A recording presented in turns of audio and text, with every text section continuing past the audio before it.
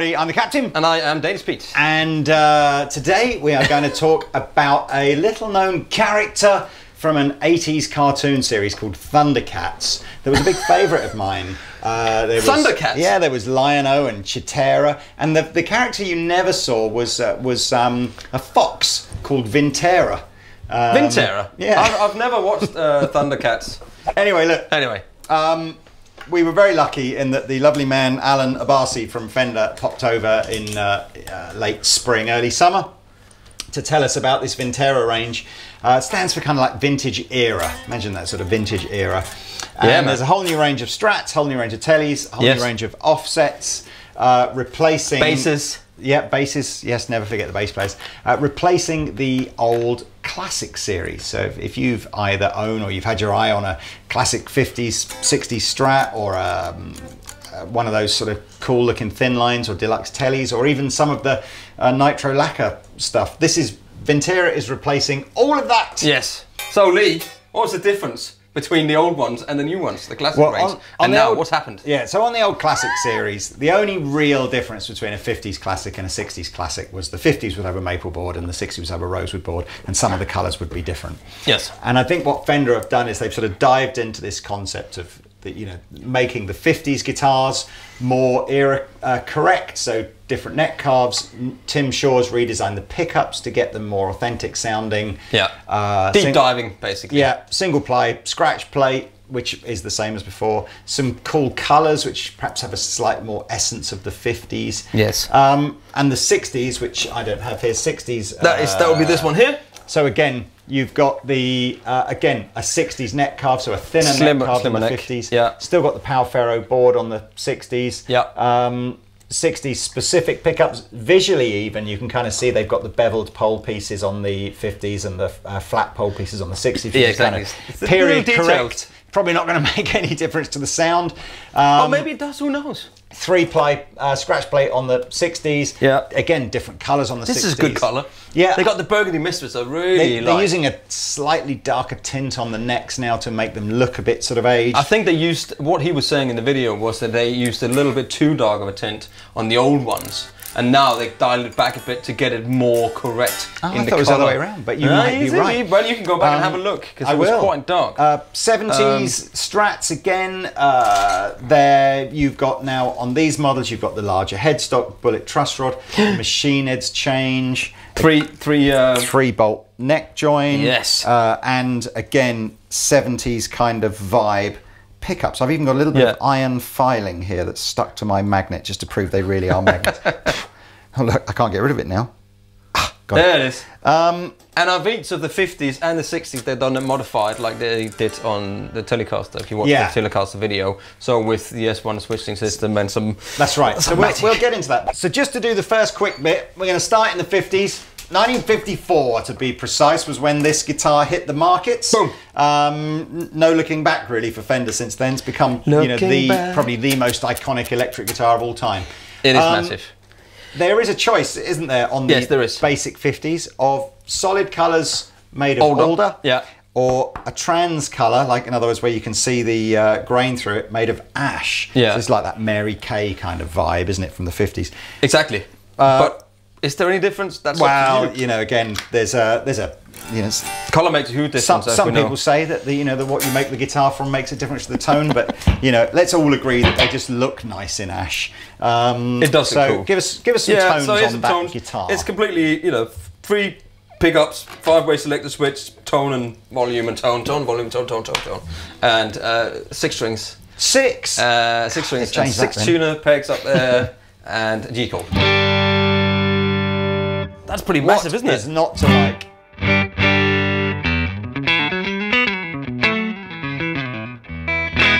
It's just got that Strat on the 2 pickups here.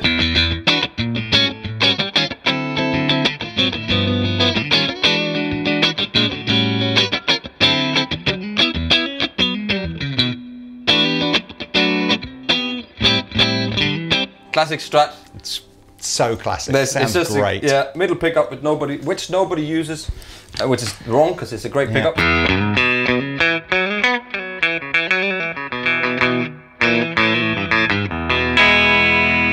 punchy, man. I don't think it's a single guitar tone famous for being that middle pickup, is there? I mean, it's not a bad sound. I'm just saying, it's all about the blend, isn't it? Is it?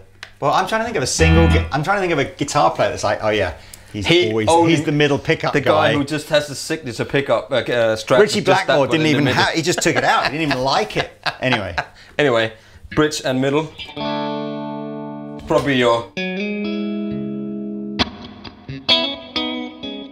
Oh no, that was the 60s. And bridge pickup.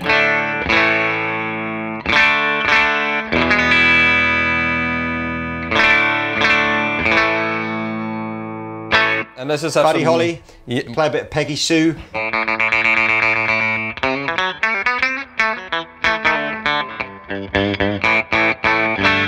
Can't play Peggy Sue. It's only E, A, and D. Peggy Sue. I can't play Peggy E Sue. or A. Oh. Peggy Sue.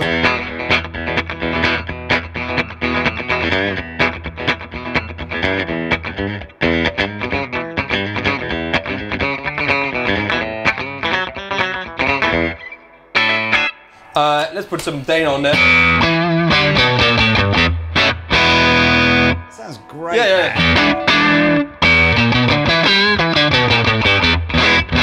Slamming.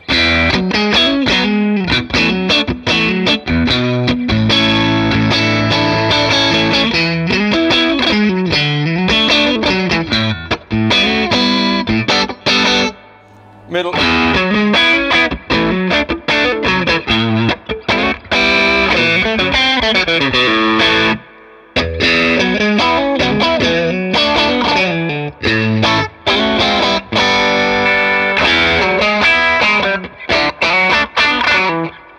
It just sounds great. Sounds great. So it sounds like a Strat. We'll get some colours. I thought it sounded better. We'll get some colours on screen now so you can see all the different colours of the Strats. We forgot to tell you in the Telecaster video that all the Vintera series come with nice gig bags as well. Well, then it's a surprise, isn't it? It's a nice surprise. And wherever you see these stickered things like that, that's because tremolo arms go in there, but we haven't stuck them on.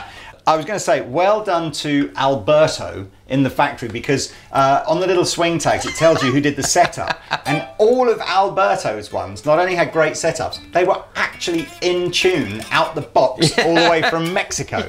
So fair play, Alberto. You deserve a pay rise.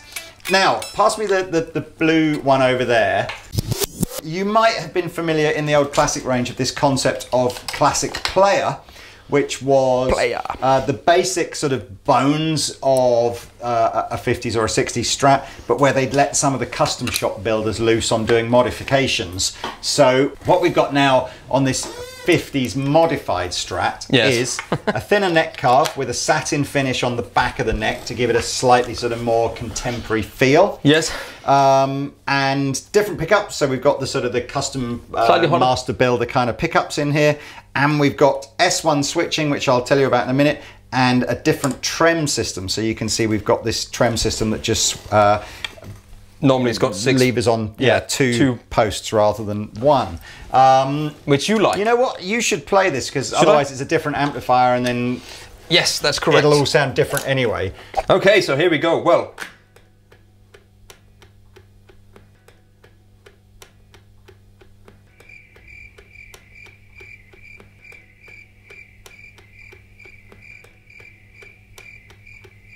still 5.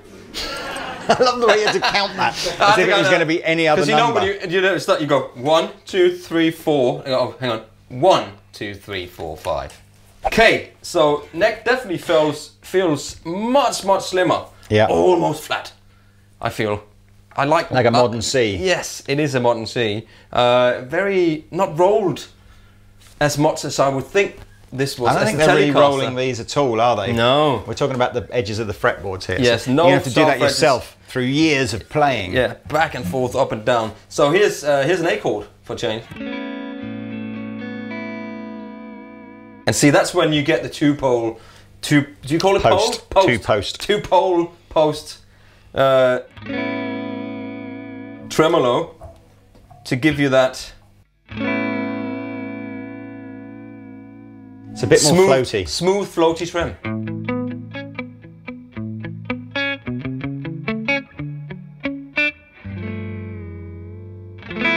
And position 4.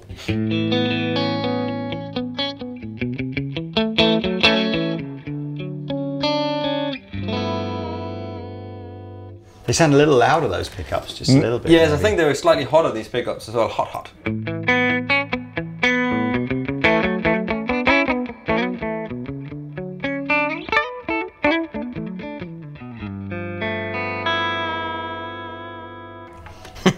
These two.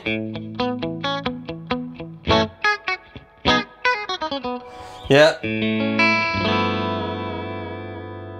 Bridge.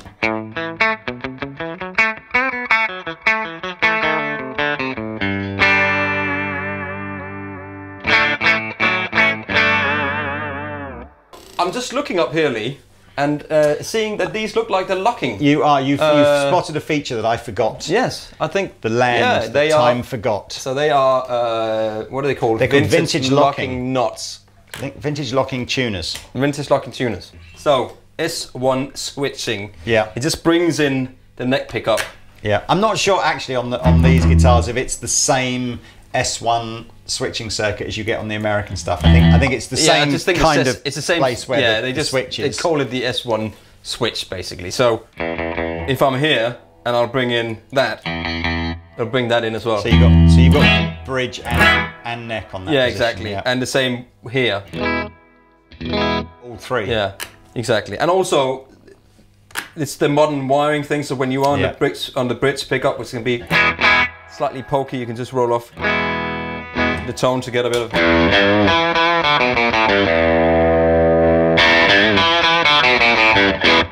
can sort of roll it off till you.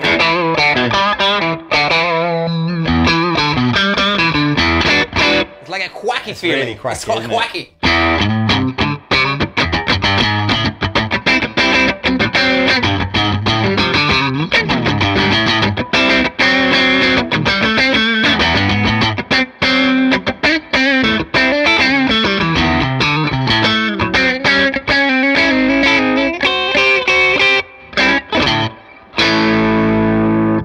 So there you go. That's the concept of the 50s and the 50s modified. It feels nice.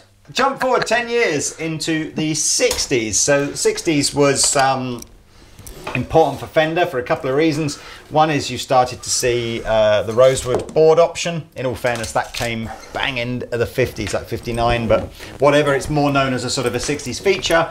The guitars are generally known for having a slimmer neck. Yeah. The tone of the pickups changed a little bit. I would say they got less bright, a little bit warmer sounding. And you got some, again, different colors and things like that. But not a whole lot of differences between, you know, a 50s and a 60s Strat. So the 60s Strat. So Pete has now got the within the Vintera range, you got this concept again of a standard 60s Strat, which is the one I'm holding, and again you've got lots of different colors. Or you've got this idea of a modified 60s Strat with a slightly sort of more modern twist to it. Yes. So do you want to sort of, if you do the playing again on that one, or do you want me to do the playing? You play now, right. You play. So here we go, 60s Strat now into a clean amplifier neck pickup.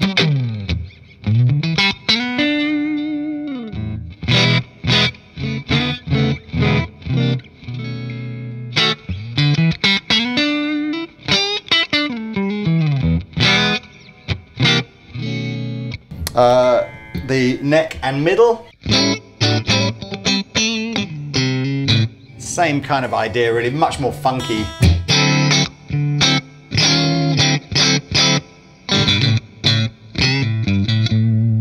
Middle pickup on its own.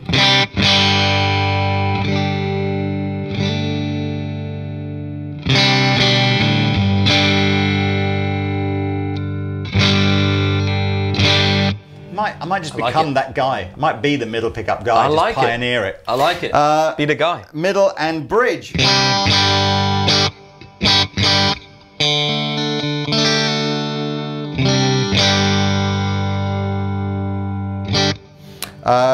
And the bridge pickup.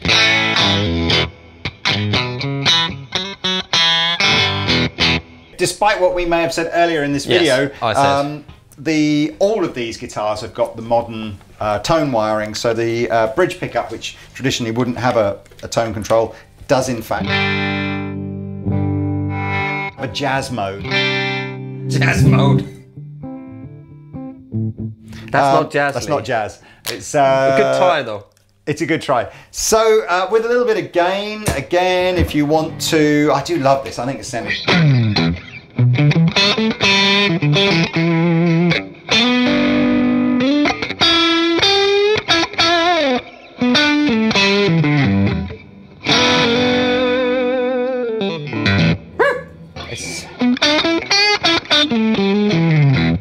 Bridge.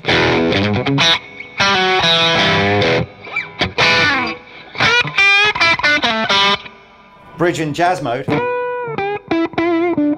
Not so good. Octave. You need to play octave then. And then, now this is a, as I said, this is a slim C feeling guitar, so much more like a modern American Strat would feel. And if you're into sort of, you know, your regular feeling Strats, that's the kind of neck you want to go for. The modified version of this has, a little bit like the 50s one, a satin finish on the back of the neck. It's still pretty slim, so I wouldn't have said, actually it does feel marginally slimmer again than the 60s, but not a lot. Again, the sort of the custom pickups, the 2-post trem system, and this S1 kind of switch. So if we just have a little bit of a, it's definitely hotter pickups. The lock-in vintage tuners. Yeah, that's.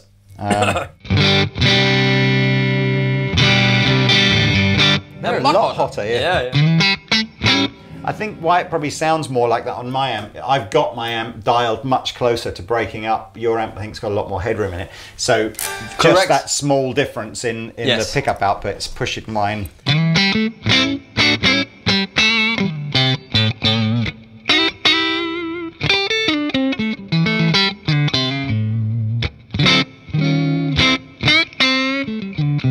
I like it. Put some gain.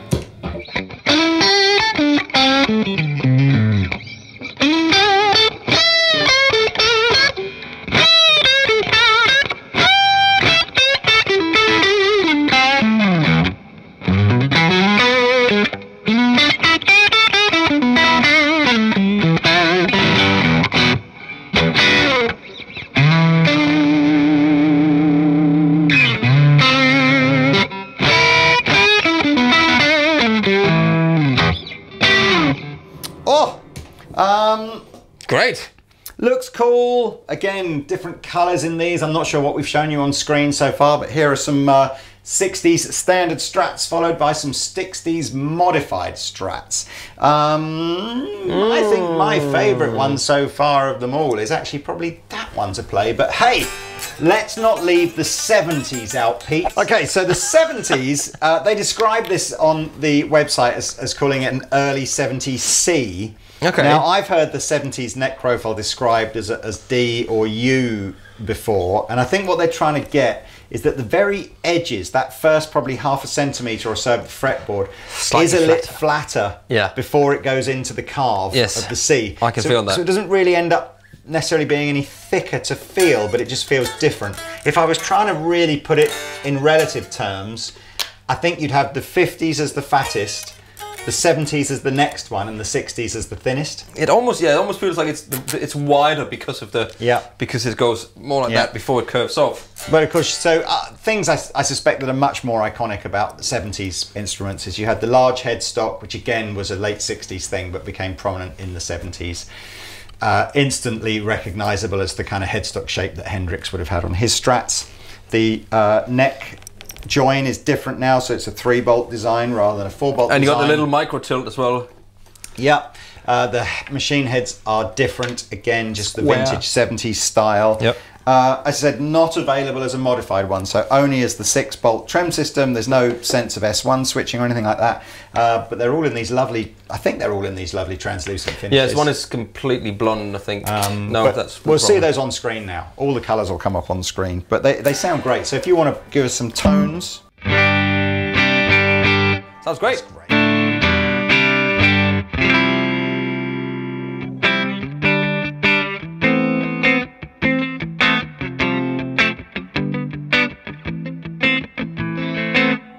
these two put together.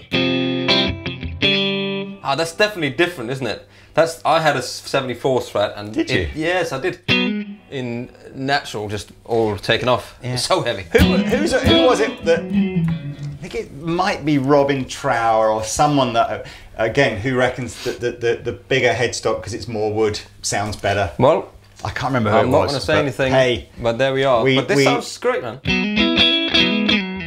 But it's much more. It's much more hollow. Much more. You know what I mean? Yeah. Middle.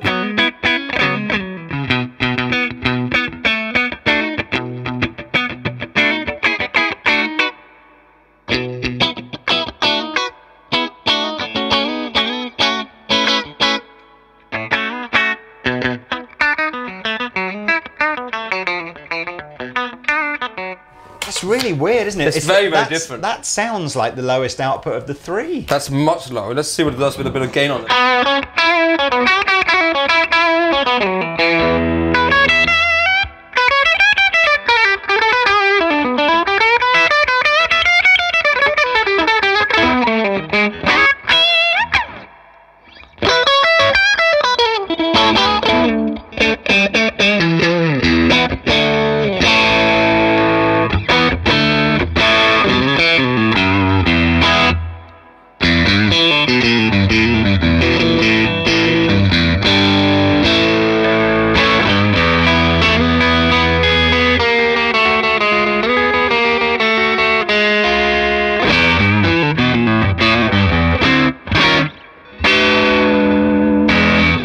Before Pete and I, we'll jam out on these two guitars just because we haven't really heard the tones of them as much yet. But yeah, in a nutshell, Vintera range, think it's kind of like classic era sort of quality, but just with more refined and specific sort of specification to the era that it's trying to sort of copy. Specific specifications. Specific specifications. Say that really fast. Prices are from $729 to $829, depending on if you get a 50s, 60s, 70s, or the 50s modified and 60s modified. A little bit more. Prices are, of course, below. Yes, prices can change as well, so always head over to the Andertons website for an up-to-date price. Anyway, yes, I've been the captain. And I've been Danish Pete. It's been Danish Pete. It's hot in here. It's getting hot in here. It's so hot in here. So take off all your clothes. Nah. See you later. See you later.